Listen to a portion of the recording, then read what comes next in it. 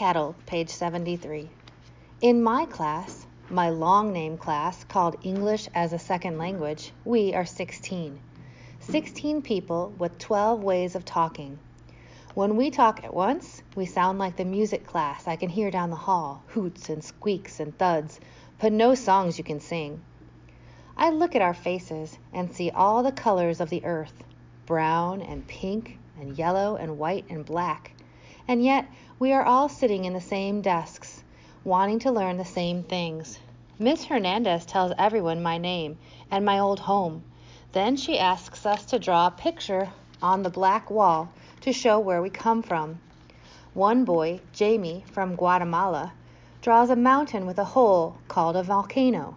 Sahar from Afghanistan draws a camel, though to be truthful, it looks like a lumpy dog.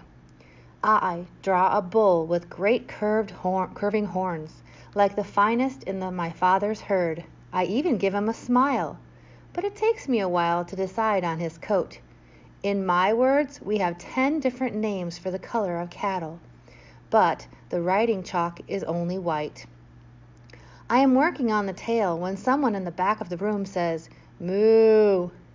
Then more say it, and soon we are a class of cattle. At last we can all understand each other. I think maybe some of the students are laughing at me, but I don't mind so much. To hear the cattle again is good music.